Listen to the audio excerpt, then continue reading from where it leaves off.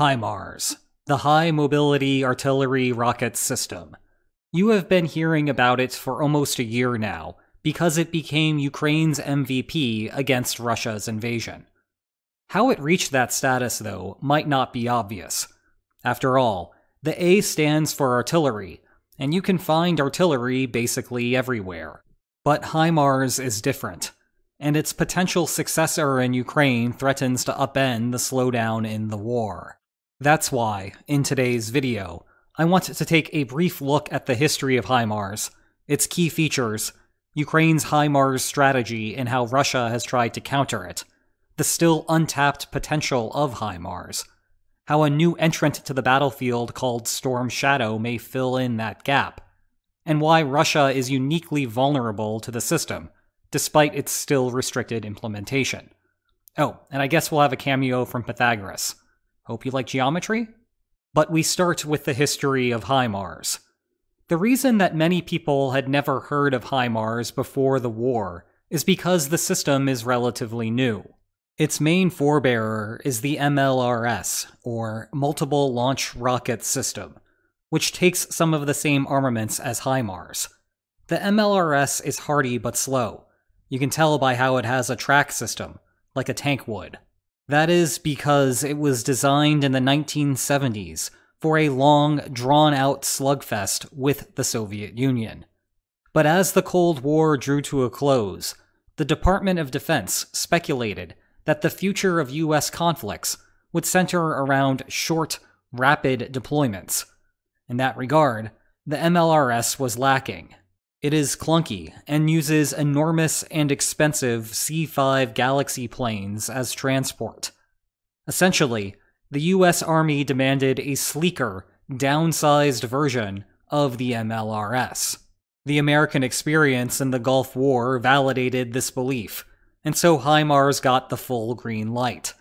The first tests occurred just months later at the White Sands missile range. However, research and development do not occur overnight. Lockheed Martin received the main contract for prototypes in 1996, with the Army and Marines receiving evaluation models in 2001 and 2003, respectively. If you check your calendars, you will see that this pushed operational deployment past the start dates of US major combat operations in Afghanistan and Iraq. The United States has not been involved in large-scale ground deployments since then, which is why it likely evaded public awareness. That is fitting, because HIMARS is generally good at evasion, but we'll get to that. Nevertheless, HIMARS got plenty of reps fighting insurgencies in Afghanistan and Iraq, and had some bonus deployments to Syria. But its spotlight would have to wait a few more years for Ukraine. So why is HIMARS so powerful? Let's talk about a major problem that traditional artillery has. The issue is heft. Unlike small arms fire, when you launch, you risk lighting yourself up like a Christmas tree. That goes double when you are firing rockets and kicking up all sorts of dust. If you are not careful, opposing artillery might fire back at you. HIMARS has two defenses against this. The first is range. There are two main armaments that HIMARS uses. The first is GMLRS, or the Guided Multiple Launch Rocket System. The second has the fantastic nickname of ATACMS, or the Army Tactical Missile System. They are very different on the range spectrum. As a reference point, let's use Kherson, back under Ukrainian control since November 2022. GMLRS have a range of about 80 kilometers, or 50 of my precious freedom units. ATACMS has GMLRS beat here. They go up to 300 kilometers, or 190 miles. The trade-off is in quantity. HIMARS can hold 6 GMLRS. However, there is only room for 1 ATACMS. GMLRS are also more accurate, but both are guided. In any case, the point here is that you can be very far away from your target, and, with any luck, also far away from opposing artillery, as you fire. However, the distance factor is not what makes HIMARS unique. Instead, it is speed. Look closer at HIMARS versus the older MLRS. Remember how the MLRS had tracks? That wasn't good enough for HIMARS, so they gave it wheels. Thus, assuming you have a road in front of you, once you fire your rockets, you can book it out of there at a maximum speed of 85 kilometers per hour. Combine that with the system's range. This is why, according to the Department of Defense, Russia has not destroyed a single HIMARS system. The fact that HIMARS is basically a fancy truck also makes it easier to deliver to the combat zone. You can charter yourself the workhorse C-130 plane, drive it on board, take off, drive it off once you've landed, and then head over to the firing site, which in this case is the eastern portions of Ukraine. Basically, the US Army decided to live on Easy Street.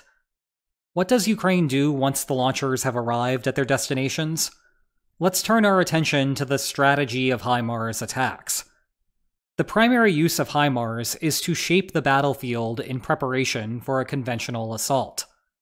This was a major part of Ukraine's fall 2022 counterattacks, as we have discussed before, and it figures to be a major part of the spring 2023 counterattacks. To visualize the situation, let's look at a conveniently rectangular battle space. And before anyone says that this is a completely inappropriate way to think about war, remember that wargaming departments literally do this full-time with taxpayer dollars, precisely because thinking about simple models helps you better understand the real world. Anyway, the advantage of playing defense is that you can better exploit cover, precisely because you are stationary. The advantage of playing offense is that you get to choose which point on the front lines you want to attack. We'll assume that there are 5 potential battle sites, each perhaps 60 kilometers apart. As we have discussed before, the defender's goal is to balance the probability of winning across the entire front line. That is because overinvestments in one area are rendered irrelevant because the attacker simply advances on the weaker target. Beyond the more visually apparent forward-deployed soldiers, Russian planners have other considerations when prepping defensive fortifications. Key to today's discussion, you also need to spread out your supply depots. That way, once the battle begins, you can replenish your bullets, light artillery, or whatever else, no matter where the attack is coming from. Putting your depots directly on the front lines would be a bad idea, both because that makes them an easy target, and because if you lose the battle, suddenly all of that metal becomes the property of the enemy and can be used against you. So you push it back a little bit, say 20 kilometers. This is step 1 of HIMARS. The United States shipped over HIMARS equipped with the shorter range but more precise GMLRS rockets. Ukraine drove the systems eastward, lined up their shots, and lit up the targets within range. As disorganized as Russia's initial invasion was, local commanders got the idea and implemented 3 countermeasures. First, for supplies that had to stay close to the front lines, Russia decentralized their operations. More but smaller depots could still be hit, but a single successful strike would not completely handicap local Russian soldiers. Second, recently Russia has tried jamming the HIMARS guidance systems. This is a good strategy if you really do not want to lose your supply depot, and also do not care much if the surrounding areas get hit accidentally instead. However, there are countermeasures to this, and the United States says that the jamming has not caused much of an issue. In any case, Russia's main solution was to pull back the major stockpiles past 80 kilometers and outside of GMLRS range. Russia had some wiggle room there because it is a bad idea for Ukraine to drive HIMARS to the exact front lines. They are valuable and not completely immune to opposing artillery, but you get the idea. Ukraine could no longer get a leg up by destroying those targets, but such an arrangement permanently helped Ukraine by straining the longer Russian supply lines and delaying replenishment to Russians under the gun. Just how much does Ukraine benefit from this? You might say by 80 kilometers for each site, or 80 minus whatever the original distance was. And if we focus on just one of them, that is indeed true, but just for that battle site's main resupply depot. However, remember that the offense is going to be focusing its efforts on one of the target sites. Given that, the neighboring depots must reorient themselves to help the trenches under fire. Before HIMARS, each secondary hub was 60 kilometers away. Post-HIMARS, the secondary depots need to traverse 100 kilometers. Thanks, Pythagoras. That, of course, is the best-case scenario for Russia, because it assumes that a hypotenuse road exists. If it does not, then every Russian depot is on the hook for the full extra 80 kilometers. That takes us to the second level of HIMARS. If you cannot hit the targets, hit the infrastructure. For example, if you hit this road, now the secondary depot has to go around the square. Or better yet, have HIMARS target this road. Now the main depot is no longer the main depot at all. The other supply route is the fastest at 100 kilometers, while the previously main one is 160 kilometers away. Or even better, if a river flows between the sites, disable the bridges and cripple the resupply entirely. That was basically the Ukrainian strategy with its siege on Kherson back in the fall of 2022. If you make these 3 bridges impassable, you effectively put all of the Russian troops back in the city on a de facto island with no resupply. What's more, HIMARS can create infrastructure problems that did not exist before. Imagine that prior to HIMARS, supply depots could be built north of the river. There are many roads out of there, so attacking the infrastructure would not help Ukraine much. But force the depots south of the river, and you create an easy choke point to hammer. There is another step in this strategy that Ukraine has not yet received the opportunity to exploit. Remember how I said that all of this was the consequence of GMLRS?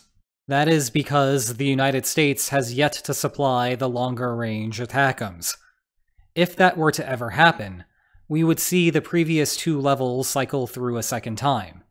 That is, Ukraine would surprise Russia with the new systems, lighting up the depots located 80 kilometers away. Then Russia would move some things back to 300 kilometers, though at this point, the depots would be so far away that they would be of little use for actual resupply. So instead, you would just see a lot more decentralization at far distances. Then Ukraine could look for new roads to strike to exacerbate the travel times, both with GMLRS and ATACMS. The reason that Washington has not shipped over ATACMS yet is because of concerns about escalation risks with Russia. The United States is perfectly pleased to have Ukraine hit Russian targets on Ukrainian soil. But the defense community is less keen on Ukraine using American artillery to strike on Russian soil. And to be clear with the territorial distinctions, we are talking about internationally recognized Russia, not what appears in recently drafted Russian law. If Ukraine wants to have drones or its own artillery hit those targets, so be it, and Kyiv has been busy doing just that. But Washington is concerned that if American ATACMS hit internationally recognized Russia, then Moscow might retaliate by striking US targets as they attempt to make deliveries. Right now, the way it works is that the United States will drive its aid close to the border, inside a NATO ally's country. Ukraine then crosses the border, picks up the goods, and drives home. This is done intentionally so the United States cannot get hit by a Russian missile, intentionally or unintentionally, inside a country actively at war. Rewinding, the United States' specific concern is that Russia might retaliate to an ATACMS on Russian soil by striking at the exchange sites. This is a big problem because we are in Poland. Combine that location with American casualties, and you have all of the makings for the invocation of the North Atlantic Treaty's Article 5, the provision on collective security. And while that is still many steps removed from a true nuclear catastrophe, it is a road that Washington would prefer not to have to walk down. Of course, there are still plenty of Russian targets west of the border. So why doesn't Washington provide ATACMS under the condition that they only be used in that manner? The standard international relations problem of anarchy does not explain things. Although it remains true that Joe Biden could not call a world police to arrest Zelensky for breaking the agreement, the United States and Ukraine can make the deal self-enforcing if they wanted to. Not all of the ATACMS would be delivered at once. If Ukraine were to violate the deal, the United States could respond by simply ending the ATACMS donation program. I do not see an obvious answer to this critique, but here are a few possibilities.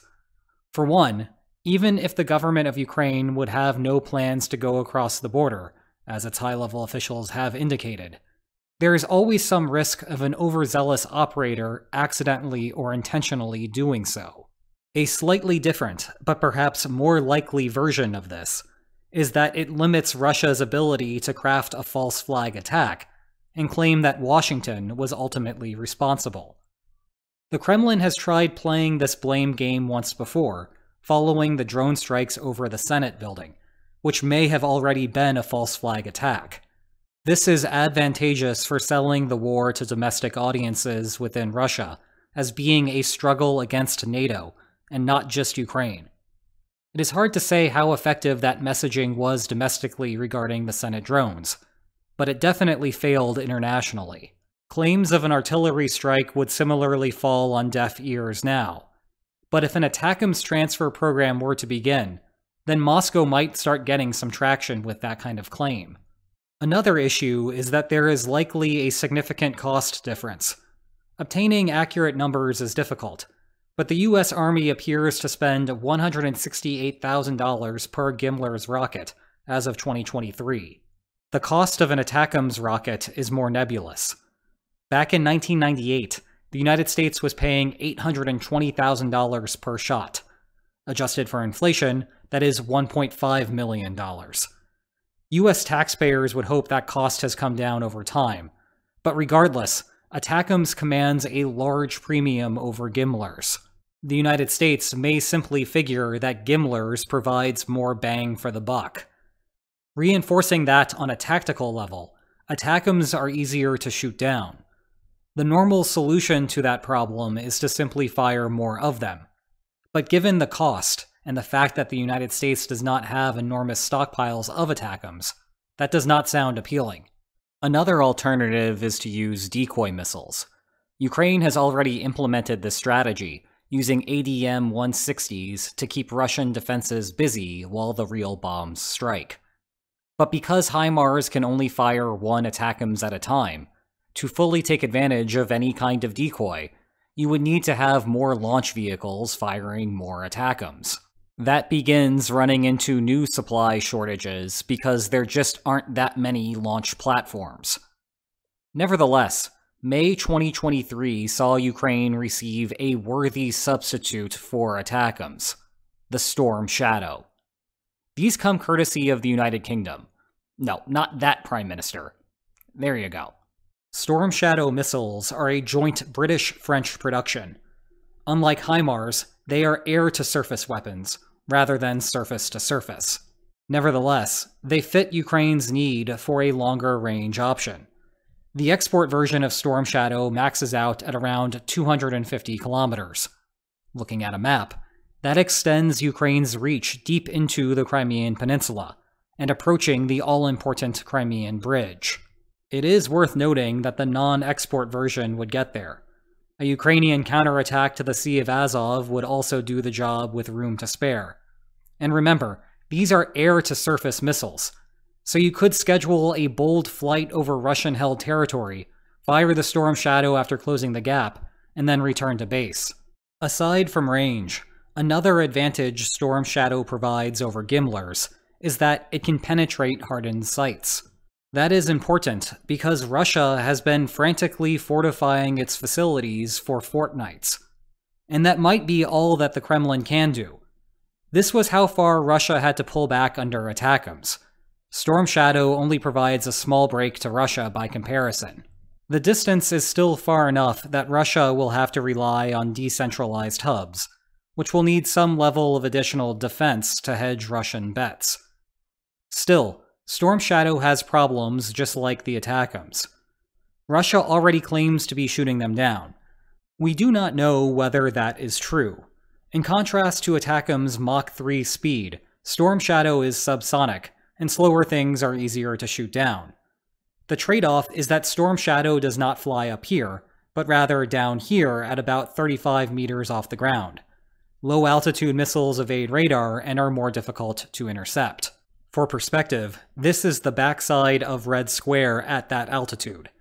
Notice the flagpole above the Kremlin Senate, that was the target of the drone attack, actually rises above the Shadow Storm trajectory.